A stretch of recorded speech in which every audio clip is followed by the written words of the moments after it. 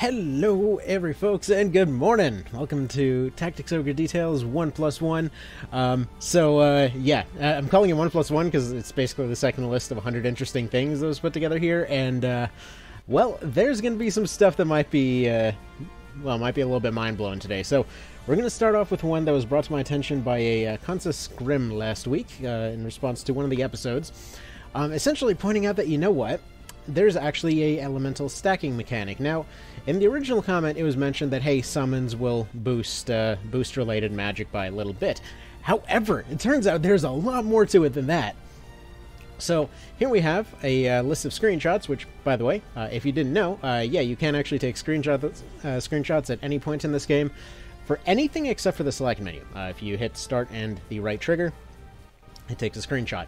Now, okay, here's the situation, because upon reading this, I decided to go test it with, with summons.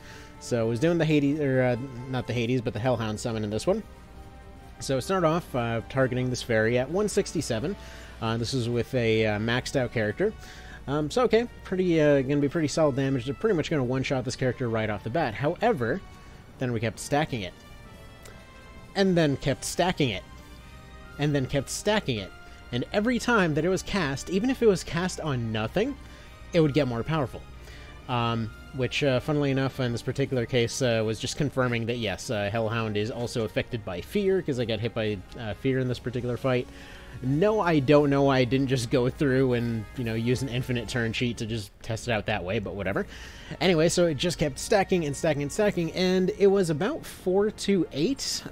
There was some very particular situations where it was... where it wound up going up to 8 for some reason or another. But yeah, it was about 4 to 8 extra damage per stack.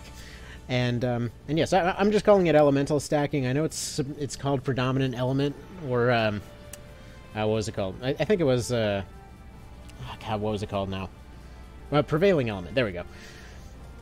So yeah, every time that the spell is cast, it goes up and up and up. However, like I said before, and by the way, this was just funny because this random AI guy just got himself stuck in this island and didn't know what to do. But yeah, so this stacked about 40 times. Now, depending on whether I did the count right, it was about 30 to 40 times. And so what I'll show in a second here, and why I was showing that initial one where it shows that there's no prevailing element here, well, it turns out it goes up pretty significantly. Kept going and going and going and going and going until eventually, you can see over here, we suddenly have 2 stacks of Prevailing Dark here, which ends up stacking even farther until eventually we get to the point that it's up to 3 stacks. I'm going to skip a few here because you can see it just kind of keeps going up and up and up. And so there's a bit more to it, and this is around the point when we ended up getting the full 3 stacks. I believe I had it a few before this when it was actually at 3. So the way it works, it's about 10 or so. So it starts off at nothing. At about 10 or so, it'll give you 1 stack, or at least it's like 1 to 10-ish. And then in about the 10 to 20 range, you get 2 stacks. About 30 to 40 range, you end up, well, basically everything above that, you end up getting 3. Or, yeah, you end up getting the full 3 stacks. Like, once you get the 3 stack on the UI... that doesn't mean it's done, though. Basically, it will still keep stacking a decent bit after that. That's what I'm saying. It's like about 30 to 40, depending on what kind of outside interference there might have been. Now, it should be noted that, yeah, there is more to this mechanic beyond just that. I'm going to go ahead and exit out of this one right here. So, yeah, there's a bit more to it than just that, because it goes... it turns out that it's not just summons. It turns out, in fact, it's all spells of a particular kind, seemingly as long as they do damage, that will stack the element. However, they all have different amounts. That's what was confusing. At first, I thought it actually didn't stack those at all, but it turns out when Rakes was going and testing this in the background, he found out that sure enough, there was a bit more to it. So the main missile spells and things like that do it on a fairly limited basis. You have some of the later ones that do quite a bit more. For example, the tier 2 summons, the forbiddens, stuff like that. All of those, like the really high end stuff, will boost it by like 2 to 4 times as much as the basic missile spells would. That's why sometimes it just won't tick up. Now, it seems to tick up every time it reaches an increment of 4. Again, I could be mistaken on that, but that's what seemed to be going on there. So, all right. So that was a fun discovery there. Additionally, did you know that tiles on the ground do actually have a element assigned to them? So, as I understand, and again, hopefully he'll correct me on this, I believe Constance Grimm is taking this from the guide. So actually, as a 1,000 sub thing, since we just hit that this last weekend, what I want to do is actually go and get a copy of that guide and just kind of go over it, see what other kinds of crazy specific stuff we've been missing. Because he was also mentioning that opposite elements, when it comes to element stacking, opposite elements will fight each other. Unrelated elements will be able to kind of keep each other separate. You know, different elements can take over other elements, and additionally, each tile type has something assigned to it.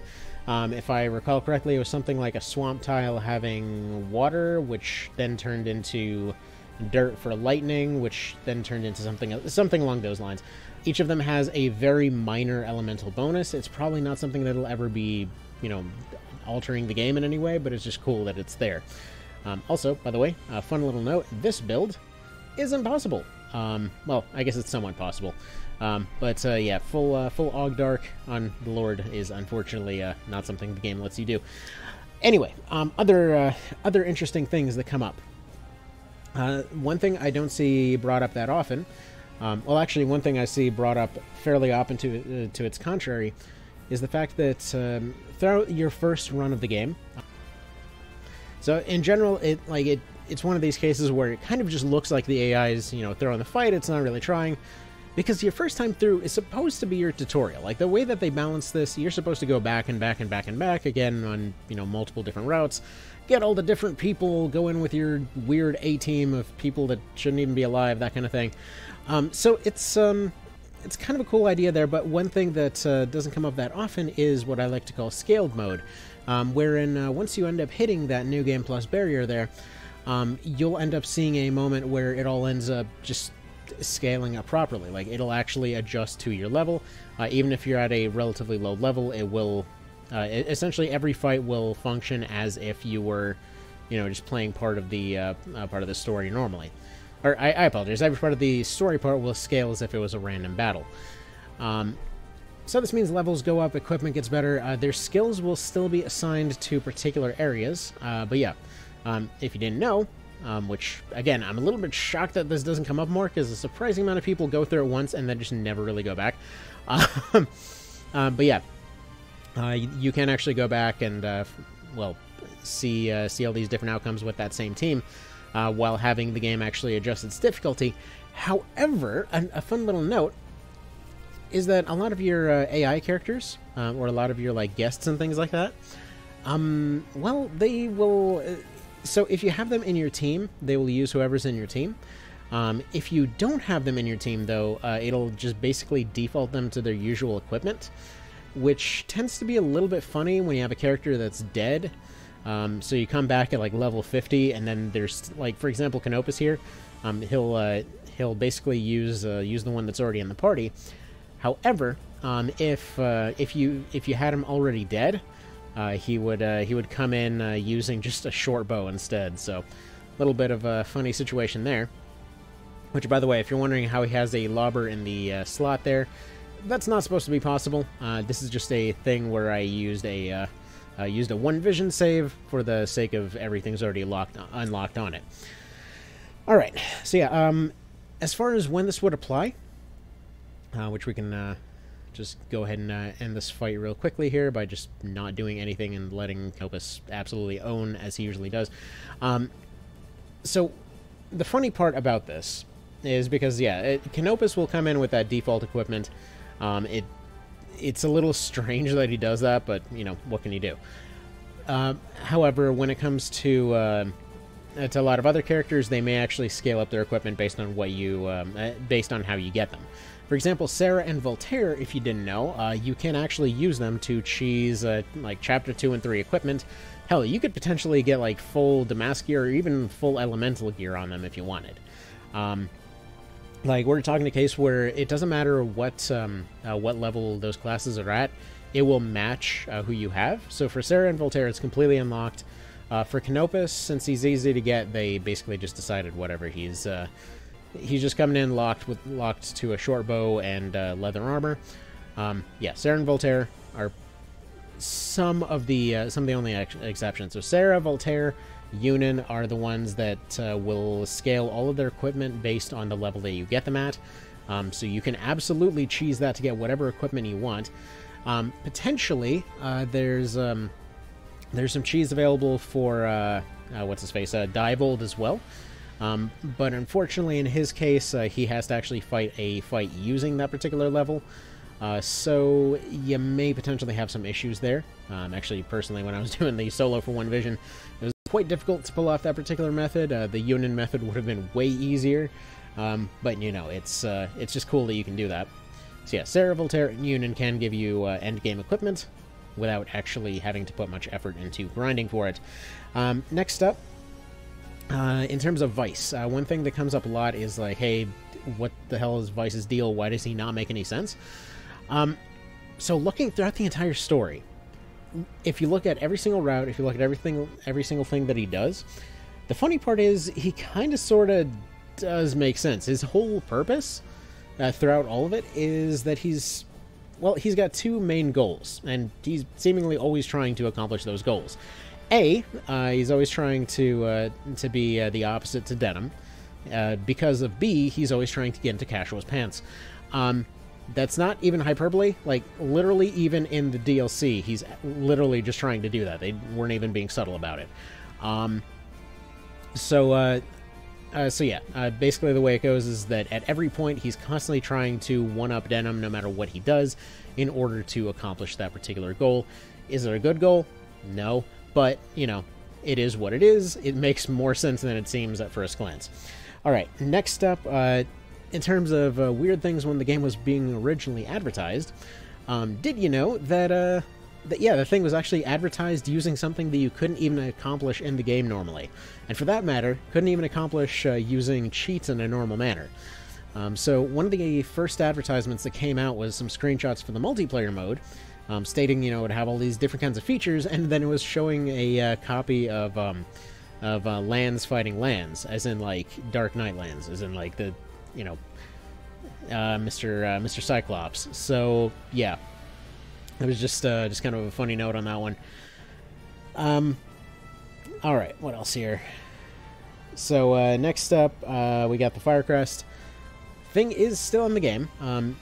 A lot of folks aren't really sure how to get it because it's a massive pain in the neck to go pick up. But yeah, the Firecrest is in the game, just like it is in every one of the games. Or, you know, Fire Seal, whatever you want to call it. It's basically always been the best item in the game. However, in this one, it's an odd duck. Because, yeah, what they wanted to do is kind of surprise players of the original. Oh, whoops. Sorry, the recording thing just got a little janky. But yeah, so every time that they introduced the Firecrest, they wanted to try and surprise people that had played the original. So, for example, in original, like the original Tactics Ogre back in the day, they even had a helmet or something like that you would end up getting if you ended up finding where the thing was. So, seemingly as a nod to that, they actually changed the location of the Fire Seal, kind of. So originally you had to go through Palace of the Dead multiple times. You picked up multiple copies of, multiple Wind God weapons, like this Notos here. There's 4 of them in the game. This is never explained, by the way. So the Wind God weapons never really have any plot element to them. They never have any explanation to them. All that it ever says is just, hey, you know, they're the weapons of these Wind Gods, just so you know. That's kind of cool, huh? But yeah, so what you have to do is collect all 4 of them and then make your way to the bottom of the Palace of the Dead. Why? Who friggin' knows? But either way, you find Blackmore, who, funnily enough, is another reference in and of himself there. So anyone unfamiliar, and I've done this in articles in the past before, but Blackmore is actually a D&D reference. Basically,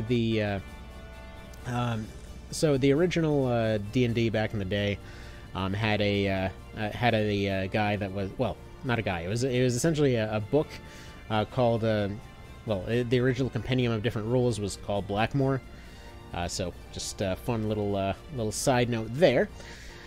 Additionally, what else we got on this list? Did you know there's zombie versions of Vice and a few of the other knights? Vice, Lenar, and Zabos can actually show up as zombies.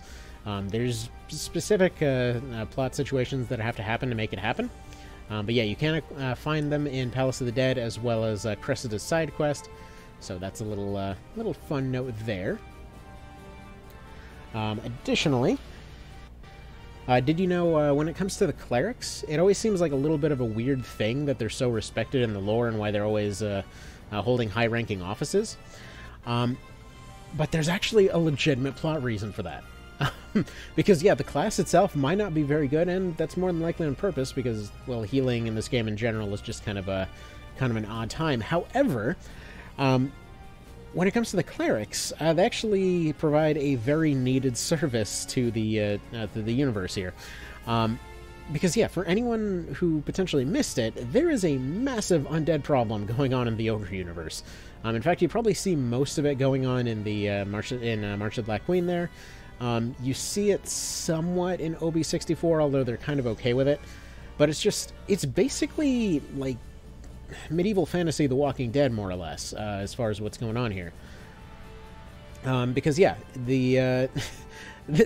like, in-universe, if anyone dies and they're pissed off about it, they're immediately coming back as a ghost, or a zombie, or something along those lines. And, quite frankly, they never stop having wars, so if you think about it, and we're going to look at the overworld map here in just a second, but yeah, even here, there is a very, very regular issue when it comes to the undead thing. Because, yeah, there's undead forests in every one of them, sure. But, actually, let's go ahead and world back to a different location here. This world system's fun. Let's go ahead and... By the way, if you didn't know, yeah, square menu works here too. Why not, you know? Let's go ahead and move over here. This by Chapter 3, we should have everything unlocked. Oh, and by the way, if you didn't know how the timeline works in World, basically every time that you reach a new anchor point, it overwrites the previous time that you were there. However, it only overwrites it up to that point, so you do have to go through pretty much the entire thing in order to fully rewrite your timeline. Which unfortunately comes with the side effect that, yeah, if you rewrite the entire timeline, you do have to do Coda again. Specifically Coda 2 and... Oh boy, yeah, Coda 2. That's some suffering and a half. But okay, so let's take a look at the map here, right? So you got, you know, civilization going on over here. Nice peaceful area over here between these towns, so this coast is relatively safe. Monsters completely inhabit this area. You got, like, bandits, undead, and monsters in here. You got random bandits roving around here, but you got some civilization hanging out over this way. Zombies, zombies, zombies, all the way over here. Over here, you got a mix of all kinds of nasty things. Basically a mix of, bandits, undead, zombies, what have you. And then just kind of goes all monster crazy over here until you once again run into more zombies over here. Like, there's basically a massive undead problem, and again, while anybody can go and buy exorcism scrolls, that crap is expensive. Meaning that the only classes that are able to naturally use exorcism would hold some pretty high-ranking offices for being able to take care of all this stuff. In fact, going up here, the Bakram are the only ones that really seem to almost have their undead issue under control. However, if you didn't know... over here, the Venesan Way, and man, oh man, I really hope that this spawns first try, because it's kind of a pain to get to spawn. But if you didn't know how to get Knight Commander marks without actually having to go through the story multiple times, there is a particular spawn in the Venesan Way. It only happens when it's raining for Dead Templars. So we're gonna go ahead and skip this. Which, by the way, if you ever needed to get more Princess or Lord marks, you just world back to this particular spot, and you can repeatedly do it that way. Now, if it's raining here, there will be some Dead Templars hanging out in the rain, proving that, once again, even they have to deal with the undead problem. It's a bright day. Alright, well, that's fine. We can potentially make it rain and come right back. So let's go ahead and go over here. Can she use these? I don't believe she can. Yeah, I don't believe she can. Alright. Let's see if anybody has field alchemy on them by chance, because again, it would be it would be a different skill in this particular save file. And unfortunately, no, that is a no. Oh, actually, one more cool thing, if you didn't know, there actually is a calendar in the game. Now I know you're saying, yeah, duh, of course there's a calendar. There's always been, you know, that little time thing on the bottom right. No, I mean, like, there's actually a weather calendar. So, you might say, also, yeah, duh, of course there's a weather calendar that, you know, it's going to have different kinds of months and whatever else. But there is, like, legit an actual weather calendar over here in the guides. So, is it here? Is it here? I don't know. It's one of these. Here we go. It's going to be so along these lines. Somewhere in here. Like, I literally have a screenshot of the thing. Yeah, the Zedginian calendar. There we go. So you zoom in, and yeah, sure enough, they actually let you know what the what the different weathers are going to be like. But yeah, just kind of a funny note there. All right. Because, yeah, there's so much, you know? There's so dang much all over the dang place. All right. So, next up, so not many people go through the neutral route, and a lot of folks wonder why the hell I love the neutral route. So there's an interesting thing that happens on neutral. It's like everything about neutral is kind of like a failed redemption arc for some of the worst characters in the game, which personally I absolutely love, because like everybody's trying their best, but they feel so hard it's hilarious. Like, okay, you know Hector, how he's usually a hard boss fight on both Law and Chaos? On neutral, you know what happens on neutral? Let me see if I can show you. Because on neutral, there's a... Oh, please tell me the save file has it. There is, in fact, a unique fight that you can get. Here, that's Chapter 4. We need Chapter 3. Alright, now we got Chapter 3. Now it's going to be that one up there. It should be... No, that's going to be Law. Okay, Port Aceton should be right here. So yeah, you actually fight Hector at the very start of Chapter 3 instead. And it's literally just an execution. It's a really weird... Like, for some reason, the anchor point is right after this. But yeah. Basically what happens is it's in the rain. It's guaranteed to be in the rain. It's Hector and his usual squad, minus the monster units.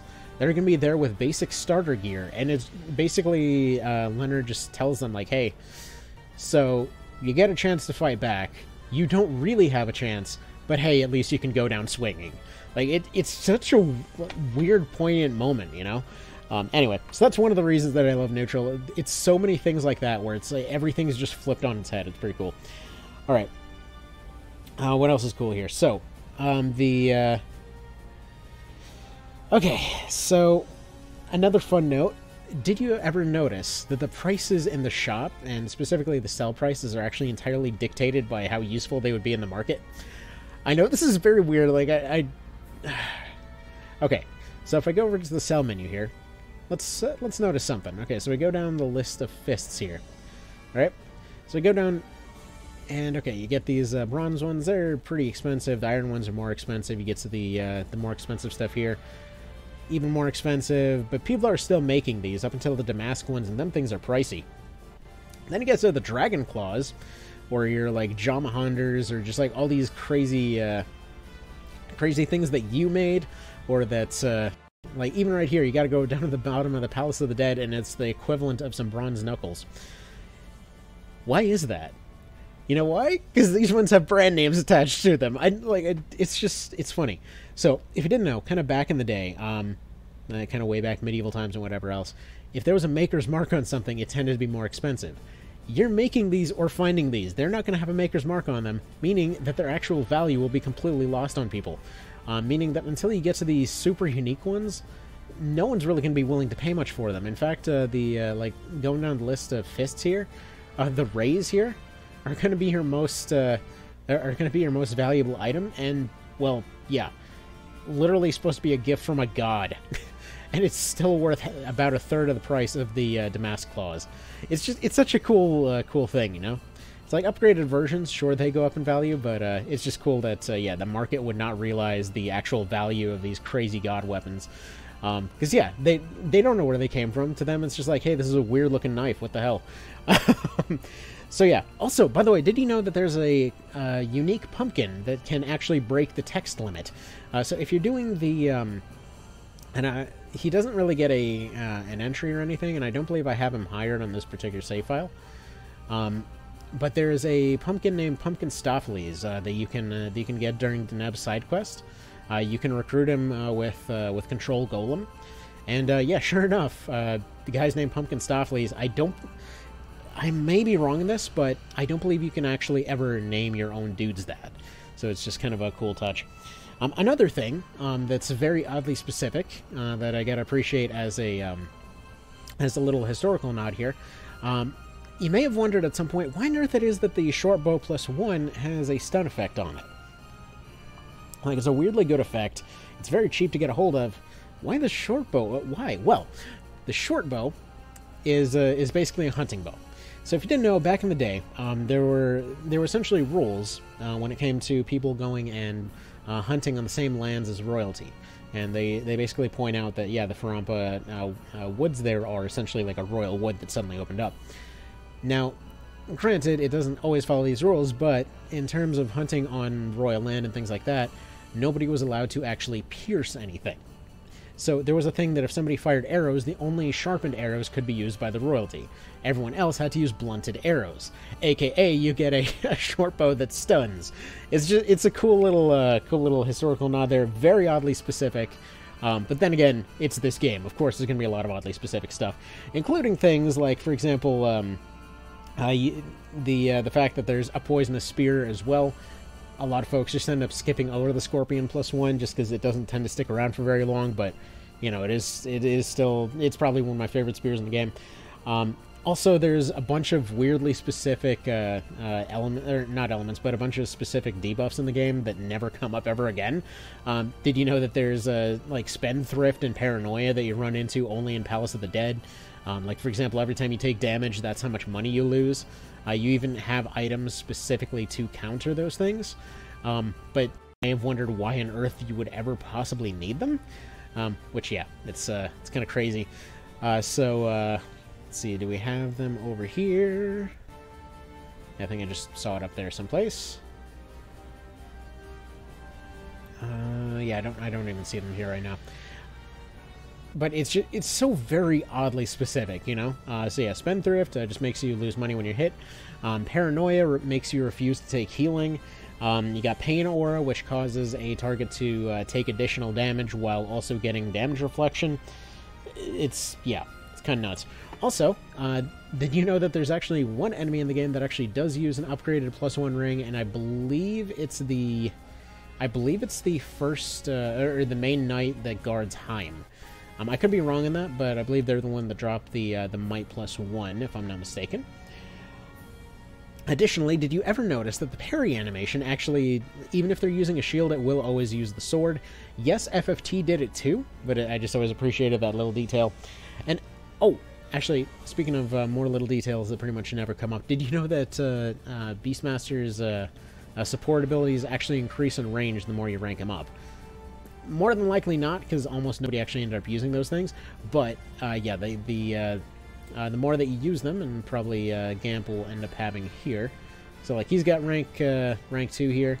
So yeah, range increases by rank. And again, I'm sure most folks didn't realize this, because who the hell is using Empower enough to actually boost it up? But sure enough, you know, you can actually boost it by rank. Additionally, did you ever notice that when it comes to crossbows, pretty much the entirety of their finisher setup is built as if it was a assault rifle?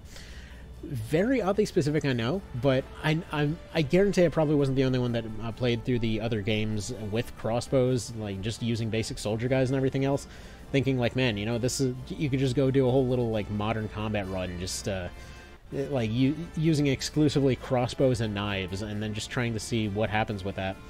And sure enough, yeah, that's absolutely a thing you can do. For some reason, this save file doesn't have those unlocked. Let me get that corrected real quick. So we go down to the bottom here. We get Gordon with the level 1 run. Which, yeah, by the way, this... I know, I'll go back to this level 1 run at some point.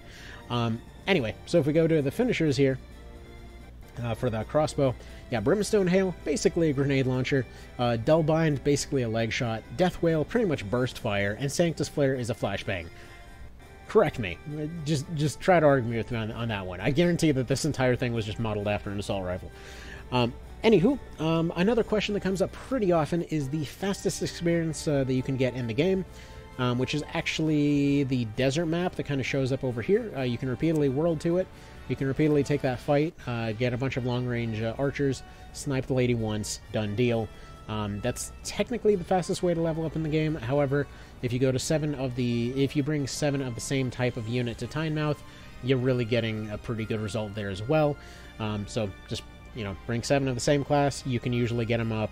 It'll usually be 7, 11, then 13 or 14, depending on a few things, and then you just kind of go up 1 level per fight from there. Generally speaking, there's really not much of a reason to grind past 25 until you get to, like, you know, hanging or floating ruins up here someplace. So yeah, there's that. All right, another thing. Didn't you know there's a reference to the original SNES Tactics Ogre in Hoberem? So let me see if I have them over here. No. So yeah, Hoberem has a, well, technically speaking, every Swordmaster has this, but two-handed katanas. You may have wondered why on earth Stonebloom exists, because it's kind of, you know, it's pretty random. There is absolutely a reason for it, though. And let's see if... Is Hoberem on this save file? Yeah, there he is. So, anyone that's played the original potentially might be familiar with the way that the katanas worked in the original... Well, not the katanas, but the Swordmasters worked in the original. In which, yeah, you basically could give them a bunch of support abilities instead of their war dances. And yeah, Stonebloom was due to the fact that the Mr. Hoberem here came in completely busted in terms of his agility, which meant that Petrify had a pretty much 100% chance to hit under most circumstances. So yeah, that's why he and all Swordmasters actually come with a petrification move as their main finisher, and that's probably why they're the only ones that can use them aside from the Lord. So yeah, very oddly specific, but gotta love that it's there. Alright, what else here? Also, another weird note. Did you know this is the only game in the series where you see horses? Yeah, think about that for a second. There's 2 horses in this one. Vice is riding one of them. You got Lance riding the other one. This crazy demon horse situation. You ever see another horse in the series? There's a carriage in OV64. You never see the horse, though. So that could be anything pulling that carriage. So yeah, it's unclear why. It's like, I guess it's just assumed that horses would be kind of low tier in this particular one, that they're just a form of transport. And if they want to use anything in actual fights, you know, they'd probably ride around griffins or octopi or something. So yeah, very oddly specific there, but just a fun little note. Anyway, I've got to go get some other stuff done now. This is that's all we're doing for this particular one. So I'll see you next time. You have yourselves an awesome one, and yeah, see you then. Take care.